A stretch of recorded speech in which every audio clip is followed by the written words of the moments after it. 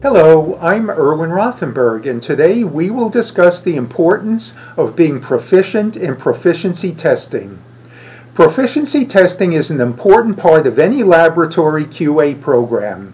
It is an external assessment of staff performance by comparing your laboratory's test results with other laboratories using the same instruments or kits.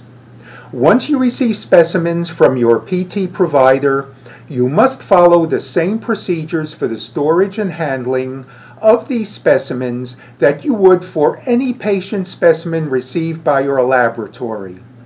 In effect, think of PT specimens simply as additional patient specimens and treat these accordingly. This rule applies through all phases of testing: pre-analytical, analytical, and post-analytical. True, you are not drawing or collecting these specimens directly from the patient, but receiving them is only one step removed.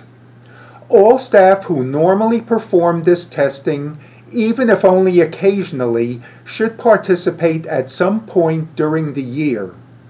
These specimens should be treated in exactly the same manner as patient specimens. That is, if your routine is to treat the specimen once on your instrument or with your kit reagents, then the same holds true for all PT specimens.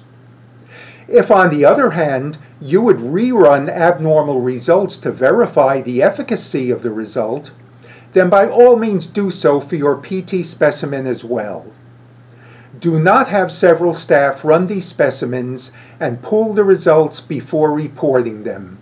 This would be treating these specimens in a special manner and in violation of PT requirements. It is a good idea to save leftover samples when possible, so if you need to recheck your results, after your results have been graded of course, you will be able to do so easily.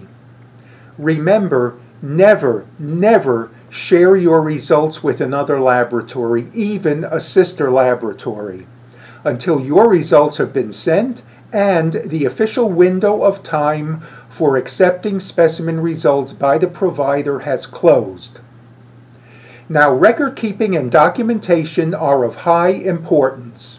Your files should include the original instrument tapes and worksheets, signed attestation forms by your lab director or qualified designee, as well as testing staff involved, copies of your result forms submitted for grading or sent in electronically, graded results received with documentation of review by your laboratory director or qualified designee, and finally, documentation of corrective actions taken if there is an unsatisfactory or unsuccessful result. When you follow these guidelines, then you will truly be proficient in how you are handling proficiency testing. Thank you for your time.